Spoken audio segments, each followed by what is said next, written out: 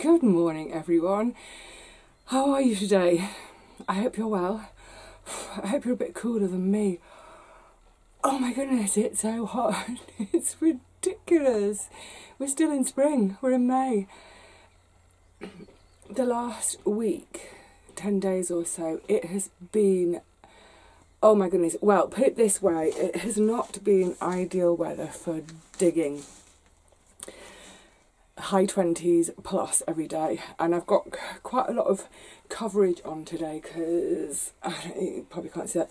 Yeah, I've really caught the sun all week.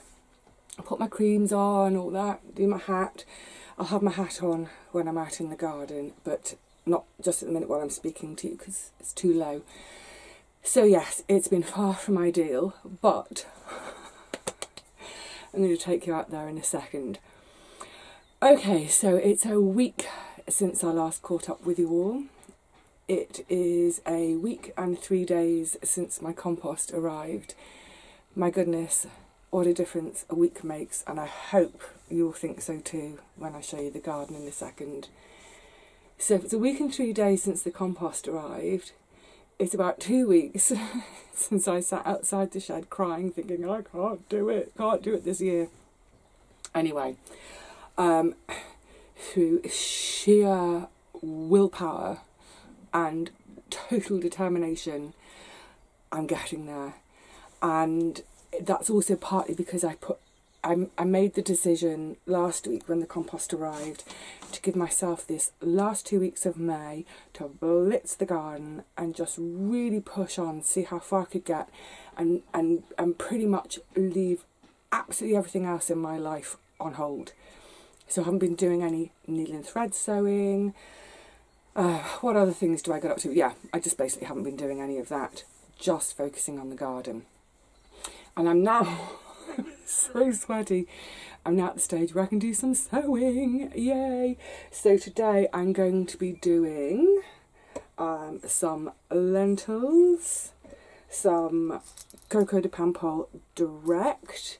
I've never sewn them direct. Normally I would start my coco de pampol in the middle of April, and by the end of May, I would start them in the middle of April in pots in the cold frame, and then by the end of May the broad beans would be out and they would go in. However, because the broad beans didn't do so well and I ended up having to do a spring sowing, they're still coming. So I'm going to do some direct. I've also done some in pots. I'll show you that in a second as well. This might be a bit of a bumper edition today because I want to catch you up on everything that's happened in the last week, plus do some sewing with you today. So yes, coco de pampol, then my beautiful beurre du roquencourt. Where am I? Oh yeah, there we go. Yeah, the beurre du roquencourt, that is my beautiful waxy bean that I grow for eating the whole pod. So I eat these fresh over the summer. The vast majority of beans I do for saving them either dried or frozen demi-sec to see me through the winter and the spring and the early summer. I will also be doing my chickpeas. It's my protein day today. And a few more calendula on the end of that bed. I'm also going to be doing some fennel. I'm also going to be doing some chard, some beetroot, some spinach, some various little salad leaves, what have you. So yeah, a big push for catching up today. Now, all of the beanie things I'm going to sew today, historically I've sewn them generally in about the second week of May. So I'm only sort of 2 weeks late on sewing them. The salady type things I generally sew around about now anyway, because it's about now that all the beds historically have been ready. So actually I feel like I'm getting myself back on track, and I think the climbing beans in particular, I think they are going to be later this year. Still haven't finally finalised where my beans are going. Am I doing arches? Am I going to do rows? I'll decide that over this coming week. I've started some climbers in pots. Now again, normally I would start my climbers direct in the soil around about the beginning, second week of May. I do a few in pots as backup because invariably with the direct sowings I lose some to slugs. However, this year, well, I've done a load in pots, and then once I've decided, basically I'm going to push on with the rest of this week, you'll see in a second when we go out, to get beds prepped and spaces prepped, and then I can make my final decision. I think I am going to see if I can do my bean arches over the paths again, because it frees up so much bed space. I was thinking, oh, I won't have time to do the structure, and it's much easier to do the, you know, this sort of long triangular rows most of us do, where we sort of overlap the poles at the top, sideways on, there's a pole going through the top. I thought I could do that in my top bed, but then I suddenly thought, well, where am I going to do my squash, where am I going to do my salads, where am I going to do this, that, the other? So I think I'm going to push on and see if I can do the bean arches over the paths again. It's pretty too, and it'll make me happy. So, okay, that's all to come. I'm going to take you out there in a second. A few thank yous first. I've had some lovely cards. A little coot. I don't want to show addresses. Oh no, it's my P.O. box address, but look, it's from Malta. I've never had a postcard from Malta. I've never seen a Maltese stamp. So, I don't know what your first name is, but your P... oh, my tummy grumbled. Aquilia? Anyway, thank you. I loved that. Love to get a little postcard, a little chatty postcard. And then look at this. It says, Vivi, a little extra sunshine just in case you need it. Long distance hugs from Corinne. Thank you, Corinne. That's lovely. I'm going to have to make some space on my board, aren't I? Not sure where they're going to go. And then, oh yes, massive thank you to Hilary. Look, it's like a little baby poppy. Hilary sent me some fabric that she's not going to use. Oh, it's gorgeous. It's so my taste. And literally, as soon as I started opening the bundle, straight away I was starting to put fabrics with fabrics in different combinations of colours and patterns, and I was like, oh, I want to get on the sewing machine, and I thought, no, garden. I'll get back on the sewing machine in a couple of weeks or so, in a week or so. Oh, and then look at this one. This is from Nora. Isn't that adorable? Look, it's got, I don't know if you can make out in the 3 dimensions, it's got little reels of lace on there. So sweet. Thank you, lovely. So yes, I love getting cards from you guys. So sweet, thank you. And then, just before I go out, the last word on the original compost situation.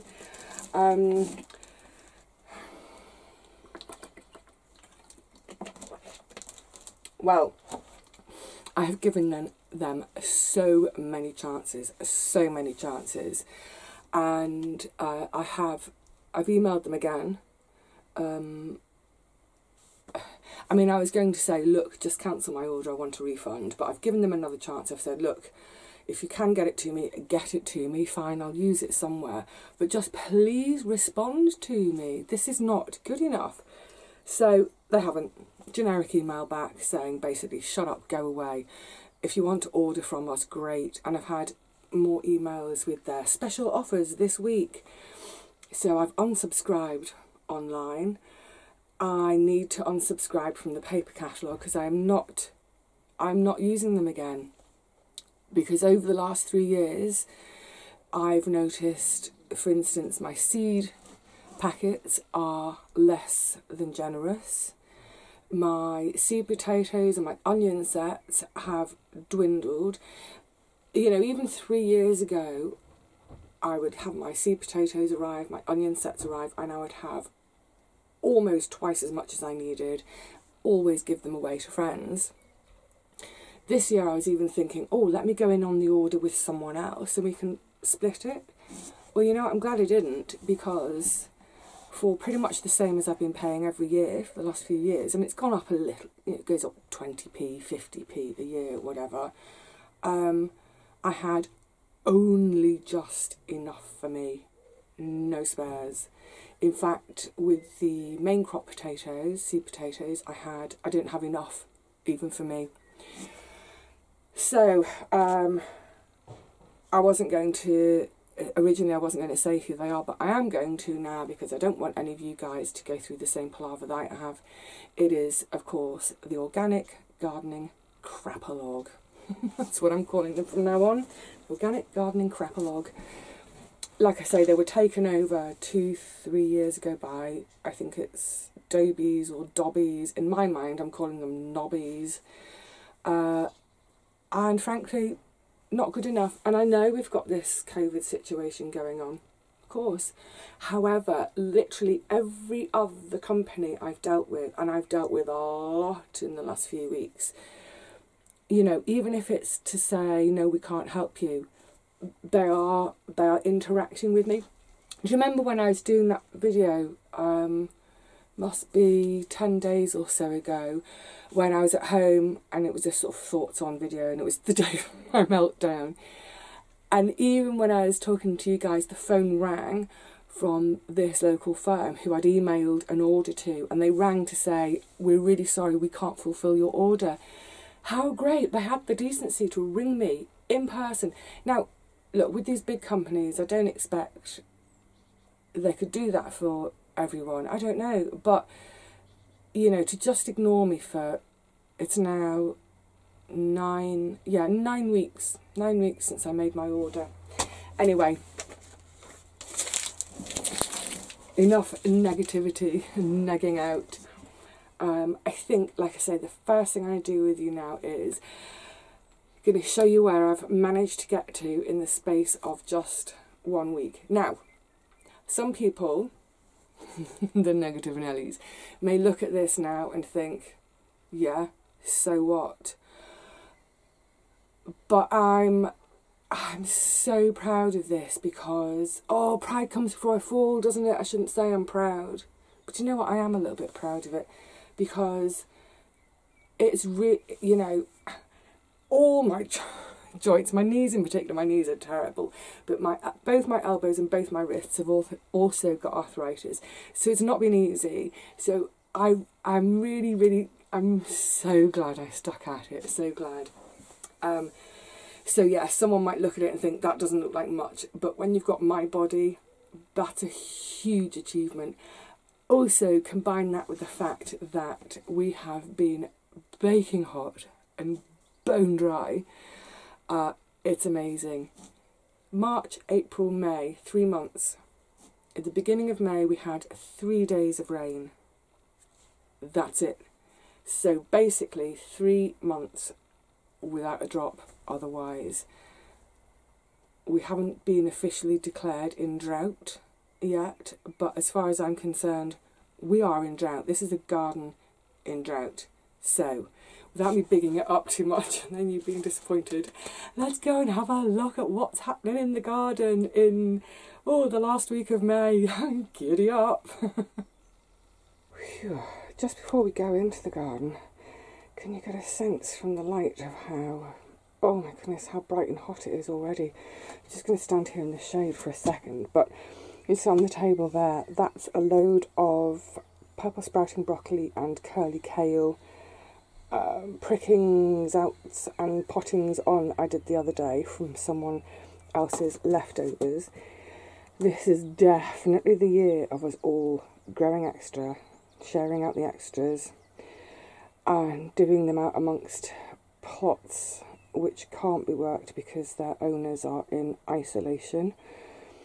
And we've got a couple of plots that have been vacated, but with social distancing and everything, we're not actually, or the council aren't sending any new people to us to have a look at them to see if they want to take them on. So we're trying to keep them going in the meantime, just so they don't get uber scruffy. This is another, let's step out a little bit more. It's another of the there's a little tray in the front. It's only got 3 in, but behind, that's another of my compost bags, sort of cut open, turned inside out to use as a water tray. And then it's got tulle over the top because the pigeons have been menacing people's brassicas already this year. Which reminds me, the Taunton Dean, I think it's on its way out. It got an absolute battering from the wind the other day, which snapped a load of branches off. The pigeons have mauled it, whitefly have infested it, but I'm going to see if I can save bits somewhere. Okay, let's wend our way up the path and go and see what's up in the garden. Oh, the birds are lovely. You can probably tell by the grass as well. I mean, look at this. This grass, it looks like it looks in the middle of July, after Wimbledon. Oh, Wimbledon. Right then, let me give you a little bit of a view. Ta-da! Oh my goodness, what a difference. What a difference a week makes. I tell you what, let's just come right to the top of the garden. I'll go bed by bed like I would as if I was doing my beginning of the month tour. So, peas, I need to harvest a few of the peas, great, but in front I'm going to be sowing the lentils today. Now I've given everything a really good soak this morning because I couldn't get here last night to water. I don't think it's ideal doing it in the morning, but it's, you know, it's when I was able to do it. And then tonight I'll give it all another soaking. But this bare soil that is soaked just to start to get it moist in order to receive the lentils shortly. Likewise this bed. This bed is ready. This is going to be the cocoa de pampole.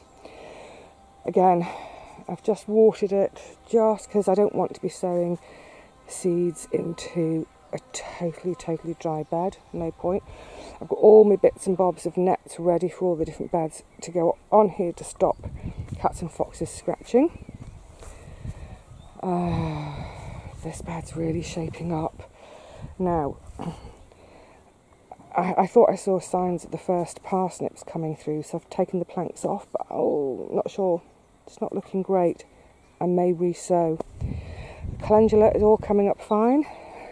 Some of those massive clumps. I may move clumps. This bed is going to be the Burdu Rockencore and chickpeas. That's had a soaking in readiness. Next bed over, I haven't soaked this yet because by the time I've done the other beds it will dry out. So I will do that in a couple of hours. But this is going to be chard, beetroot, spinach, various salads. So that's why the compost is there ready laid out as well, because that will be a nicer medium to sow them into than just my bare soil. Because even after prepping these beds, let me see if I can give you an idea. You know, that is, oh, my shadow, does my shadow help or not? That is pretty lumpy for sowing really small seeds in. And the mesh is there at the ready to cover against the cats. No change here, although actually I should say I have now earthed up the potatoes for a second time. I probably want to do a third earthing if I can. Rain would make that easier. If it doesn't rain, what I'll do is I'll soak the trenches between each row, so this trench and this trench. Once it's had a soaking, leave it half an hour or so to really soak in, then that will help me to scrape up. I mean, you can get an idea, can't you, I think, that of the ridges. So where they're showing now, about maybe 8 inches above the level of the path, they were actually sown about 8 inches below. So although they don't look massively tall, they are quite deep, which is fab. Okay, this is another bed I've prepared. Oh, I remember doing this bed. This was last Wednesday. It was about 33 degrees out here. This was one of the days when I really wanted to quit, but I didn't. Again, I haven't soaked it yet, but this is going to be half fennel, half celery. Celery's still at home. It's my very last of my seedlings, my indoor seedlings, to bring down here. Oh, I'll show you the cold frame in a second. But yeah, when after I've done all the beanie stuff, I'll give this bed a soak in order to sow the fennel. Garlic's going to come out in a couple of days. It's crazy, isn't it? I'm already thinking about getting a crop out before I've even sown my other crops. And look at these cracks. I mean, it just... doesn't that just perfectly demonstrate how dry we've been? I don't get unduly disconcerted by the sight of this because this is what happens with clay soil.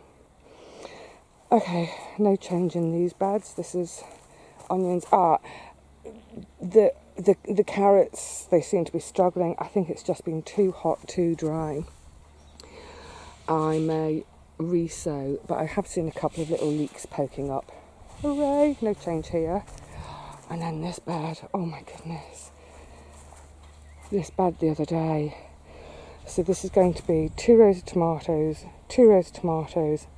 peppers and cucumbers. That was ridiculously hard work. It's still really quite lumpy bumpy. Let me give you an idea. Really lumpy bumpy. But that doesn't matter quite so much because I'm going to be putting plants in here rather than seeds. So I'm just going to swing you around. I'm trying not to do it too quickly. Back to that top bed. So I've just got those 3 beds there to do. That's my vegetable cathedral. And then coming back under where the compost is and the bed in front, those 2 beds to do. And that's it. And that's for squash. Now I've started taking things out of the cold frame to harden off. Well, they've hardened off. What am I saying? So in here, this is shadows today. Oh, can you hear how dry it is? This is my fair ozen. There's my paprika peppers. They're looking very well. And next to them there, those couple of boxes, that's my du long de londe. My last 2 bags of tomatoes I've brought down today. That's Amish paste. Oh, they're so tall and spindly and wheedly. I'm going to show you the cold frame now as well, but just give me a minute. I'm going to take the shade netting off so we can see in more easily. That's there because, well, frankly, if I didn't have it on, everything in there would cook. Oh, I'll tell you what, before I do that, let me show you the deck and herb bed. Oh, look at this. What a sight. Look at the colours. Just beautiful. Stops me in my track every time. So at the moment I've requisitioned my path in the middle. Can you make out? So this is all cucumbers, this is all Gardener's Delight tomatoes. I just thought if I put them there, they've got a little bit of protection at night. This is literally 2 nights ago, but it's now time for everything to come out of the cold frame and toughen up. Oh, look, this scabious, so pretty, so pretty. Right, over here on the deck, it's all go as well. Oh yes, the achopcha. Hurrah! Hurrah! Look at the sweet peas that are coming. I might have some of those away to take home with me today. So, these were all sown a couple of weeks ago, brassicas. They're taking their time. Some have come up really well. Others are, can you see, barely just germinating. Oh, there's another one. At the moment it's all about, it's fighting to keep everything moist. The flint corn, you see it's starting to look a bit yellow, it really needs to go in. So that is going to follow the garlic. That's a job for next week. The bean department, as far as the eye can see. Yay! So these are the backup cocoa de pampol. I decided to pop in just in case I didn't get the bed ready for another sort of 2, 3, 4 weeks. I thought they could all come on in here. So I think I'm going to have masses this year. Well, I hope so. So that's the cocoa de pampol. In here, sown a week later. No, a couple of days later. This is the cocoa sulfite. And I'm just see. Look, I'm so naughty. It's just starting. And then we've got pots and pots of gigantes, and over there pots and pots of bolotti, and at the back there pots and pots of Trail of Tears. That's loads of Trail of Tears. And then over there pots and pots of Helda. So fingers crossed they all start to come on, and well, I've got plenty of time now to get the bed sorted before I need to plant these out. The potatoes I'm doing in the grow bag, well, the compost is right to the top now, so that's it. They're not going to be earthed up anymore. Now let's have a look at this Taunton Dean issue. I'm going to be right into the sun, I beg your pardon. But I lost a whole load of branches from here in the wind. And you can see what's happened in the top. I mean, look. Absolutely. Oh God, that's even worse today. It's been pecked to smithereens. Never had this issue before. Oh, and there were some flowering stems. I was letting it go to flower because I was going to try and get a seed. Have they all the flowers have been pecked off. Oh, so I've got one sort of healthy-ish looking bunch down here. I'll have to try and take some cuttings. But it's also been hugely colonised by whitefly as well. So literally in the space of, even just 2 weeks, I've gone from having, well, you can see if I step back a bit, I've gone from having a monster plant that was like, it's way out here. Now it's decimated. Yeah, I need to get a cutting pronto. But rhubarb's doing alright though. And the grapevine is growing nicely. Oh, ladybird larvae. Let me see if I can get you right in there. Go on, eat all those nasty little white flies. Yay. Right, let me show you the cold frame. Right, shade cloth off a little bit easier.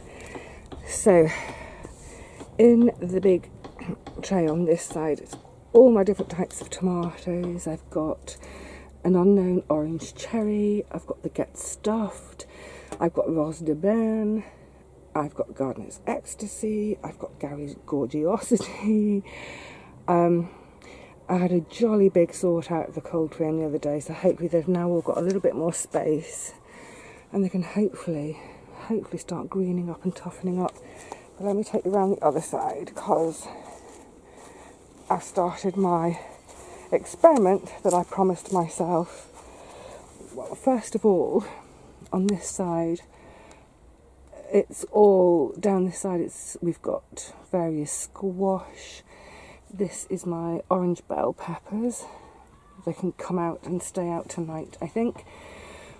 I think this is all the Waltham butternuts. None of my tromboncinos germinated. Never mind. These 4 peppers here are my orange bell experiment. Come this way, where I nipped out the tops to bifurcate them.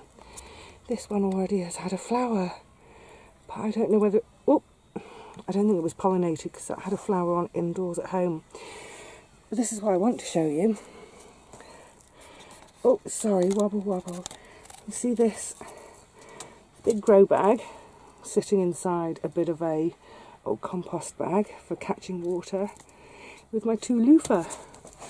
And they're going up their little sticks, and hopefully in time they will meet. I don't know if you can make out this string's going up. Now, can you see this?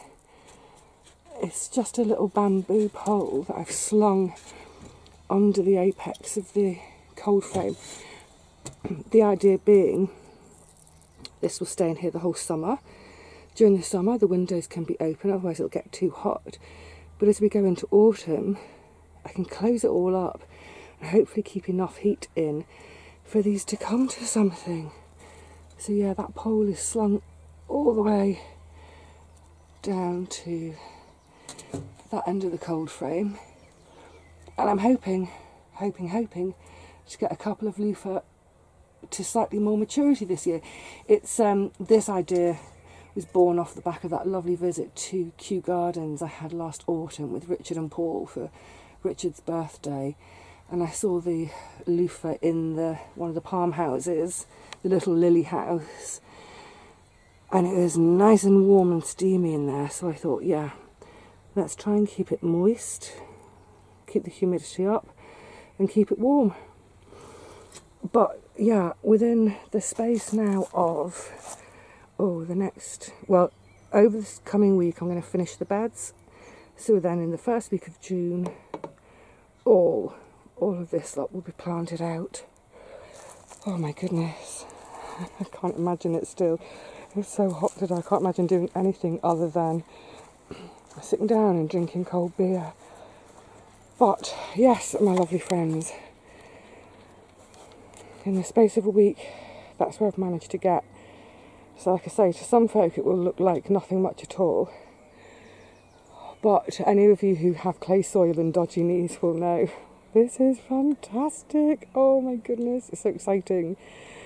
It's so exciting, and it's so lovely to now start to see the seedlings having their first night or two outside and surviving. Yay! And it's so wonderful to see some of these seeds germinating too. So, yes, let us be hopeful for another gorgeous year in the garden, even if it is a little bit tardy.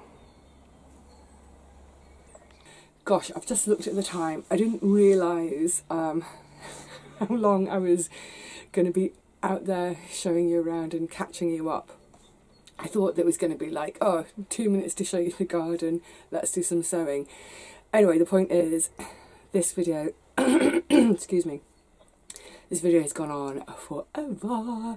So I think what we'll do is we'll call it a day on this video. And let me do all the seed sowing separately. Yeah, I'll explain why when we come to do the seed sowing, and I'll try to keep that a bit shorter and sweeter. But look, I was just really excited to show you the garden and what I've managed to achieve in a week.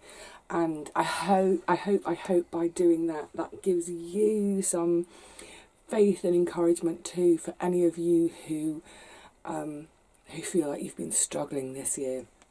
I know, for instance, that just because of, you know, messages you've sent to me and photographs of your plots, that quite a few of you had been away from your plots for quite some time because of lockdown. You know, some councils decided to close their sites and they're just reopened, or some of you were ill, shielding, what have you. So I know that a few of you are just getting back into your allotments now and are probably feeling very similar feelings to those I had 2 weeks ago, of thinking, this is insurmountable, it's not doable.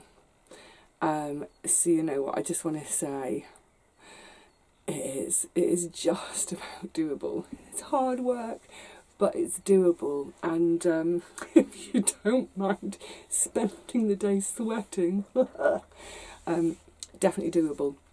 But the other really important thing to remember is, so much of what I'm sowing in the next few days, beans, all the salady, leafy type things, all of these things, we can sow these all the way through June. So if you're, you know, if you've only got one bed ready, stick something in it. But over the next couple of weeks, maybe you can get 2 or 3 more beds ready and pop something in them. It is doable, trust me. Alright, my lovelies, I will see you very soon for a seed sowing video. After having had no videos at all for ages, you're just going to get absolutely bombarded with them from me. But it's nice to share, isn't it? Alright, my lovelies, until I see you again, please take care of yourselves. Try to make the most of whatever time you can in your gardens, and just enjoy what is working. Ignore the rest. Until the next one, bye for now.